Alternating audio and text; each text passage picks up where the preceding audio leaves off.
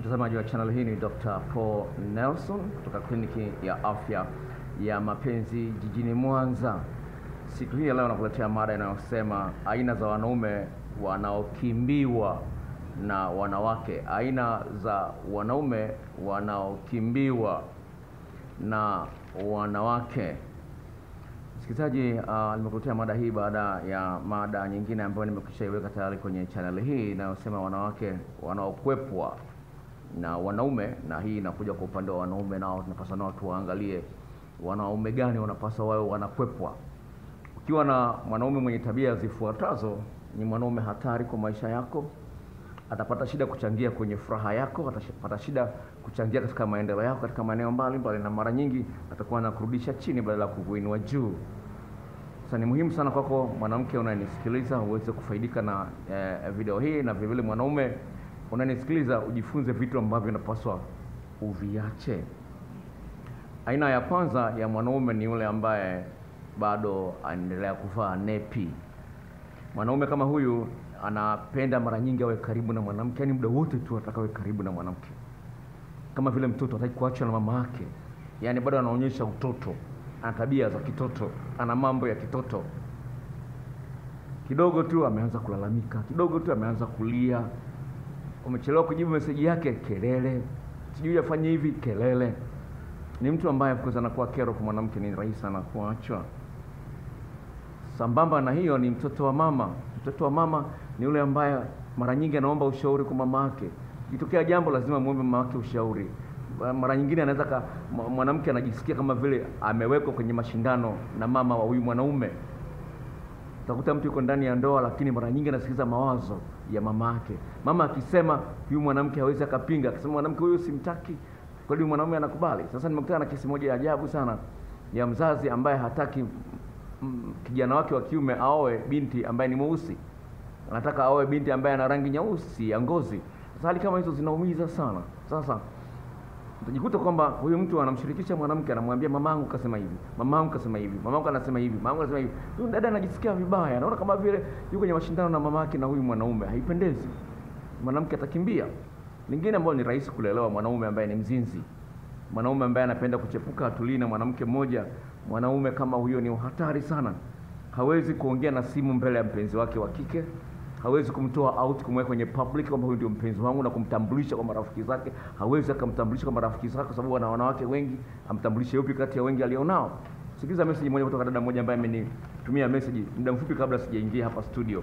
Anasema hivi: habari Dr. Nelson, naitwa Juliet, nipo Arusha. Nina mpenzi ambaye nina malengo naye ya kuona naye, lakini sasa nimeona kwamba nimekosea kuchagua mpenzi. Maana hataki nishike simu yake, anaenda simu yake hadi chooni, akilala anaificha nisiione. Hii ni staili gani ya mapenzi dokta? Unaweza kuona sema hii ni staili gani ya mapenzi? Kwa hiyo unaweza kuona jinsi gani dada anaanza kuhangaika, maana amefikia kwenye hatua za kuachana na huyu kaka.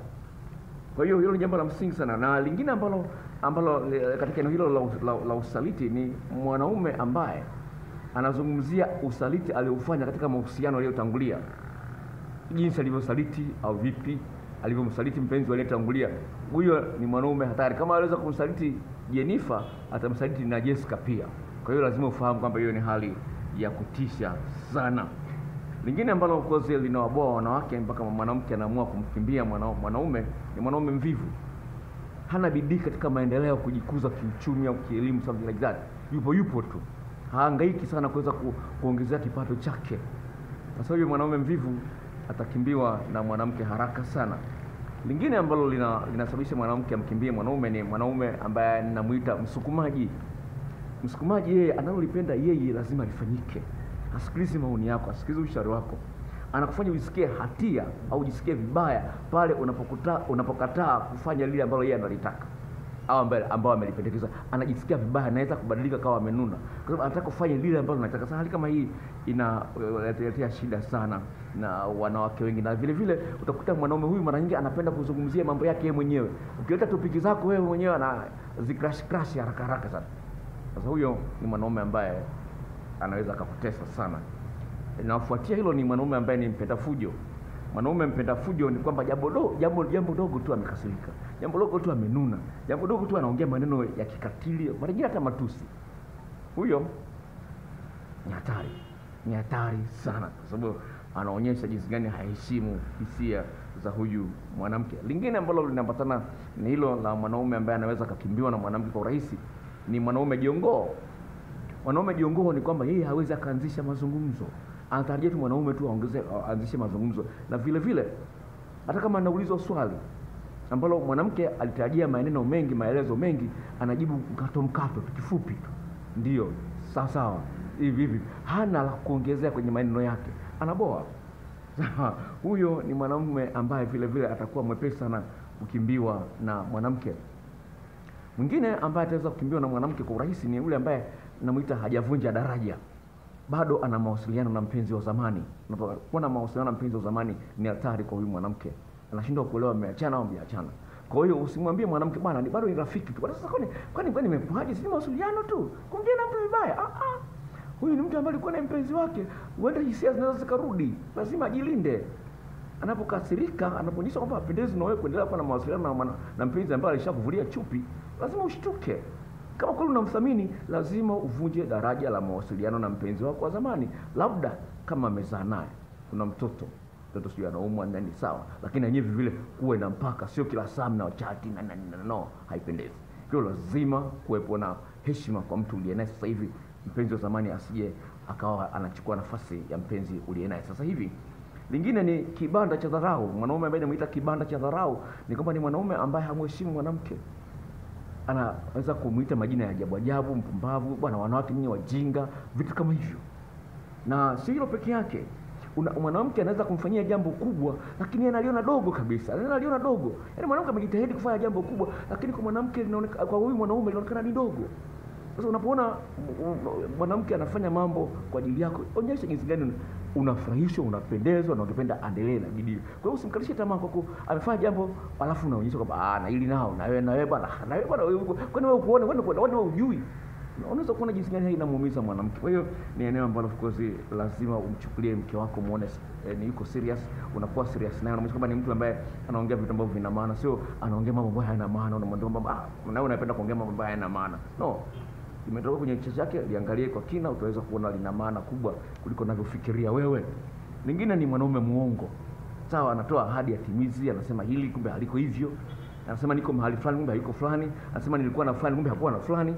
Uongo wa aina yote ile unamtishia mwanamke. Anashinda kwa kama hili nimeligundua kama uongo. Kuna mangapi ambayo sijayagundua, nimedanganywa. Kwa hiyo inaita tishio kwa mwanaume. Kwa hiyo lazima uliangalie na hilo lisije likakuponza. Lingine ambalo tunasumbua wanawake ni mwanaume mlevi. Yaani kila siku lazima anywe pombe. Sasa huyu ana hatari ya kufilisika. Ana hatari ya kubeba machangudoa anapokuwa amelewa. Kwa hiyo anakuwa tishio kwa mwanamke. Hiyo ulevi, na vile vile ulevi wa kupita kiasi vile vile unasaidia mwanaume kupunguza nguvu za kiume. Harufu ya pombe wanawake wengine hawapendi. Kwa hiyo angalia mwanamke hisia zake. La mwisho ambalo tunataka kuzungumzia ni mwanaume ambaye ni mbovu kitandani. Mwanaume ambaye ni mbovu kitandani. Naomba nikusomee message ya dada mmoja ambaye amenitumia. Huyu dada nimekuwa nawasiliana naye, kuna video clips za jinsi ya kumwandaa mwanamke na jinsi ya mwanaume kumwandaa mwanamke, nimekuwa nawatumia zote kwa mpigo. Kama ameagizia mwanamke lakini amtumia pia na za mwanaume pia. Sawa? Sasa alipoangalia video ile ya mwanaume kumwandaa mwanamke, huyu mwanamke alisema maneno yafuatayo. Unaziona message zake, nilikuwa na chat naye, sawa?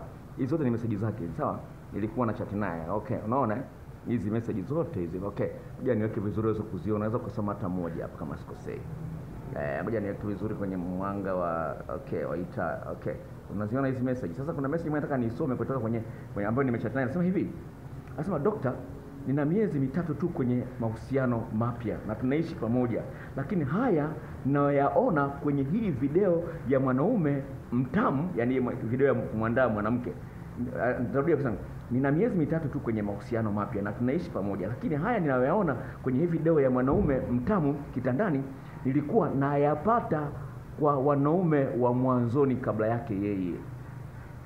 Na sasa hivi ninayatamani sana kwa maana mume wangu haoni umuhimu wa kuninogesha anapokuwa na mimi tunafanya mapenzi.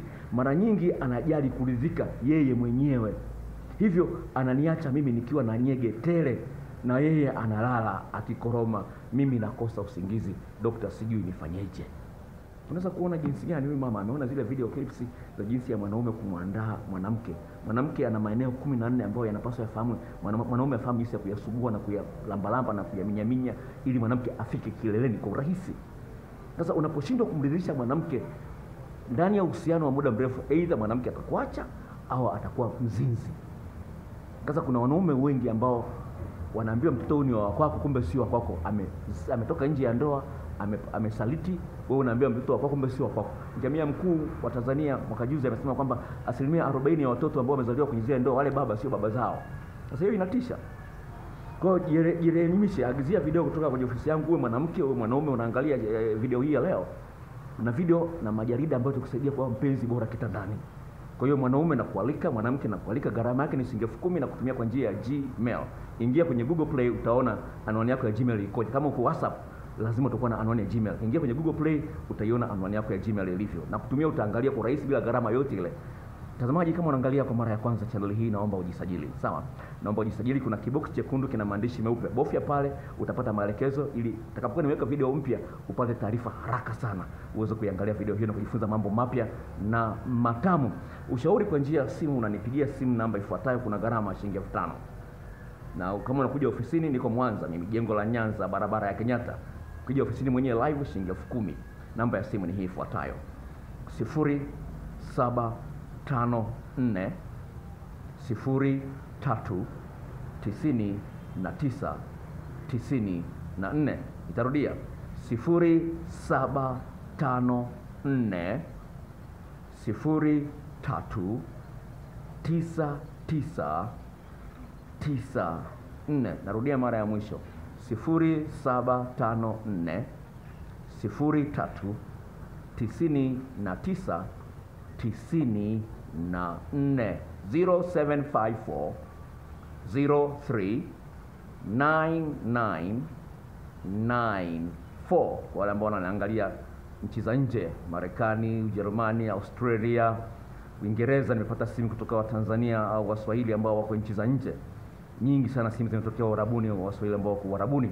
Kwa hiyo namba yangu ya simu ndio hiyo 0754 0399 94. 0754 039994. Nitaandika hapa chini na tuweze kushauriana na kusaidiana katika maeneo mbalimbali, na Mungu akubariki.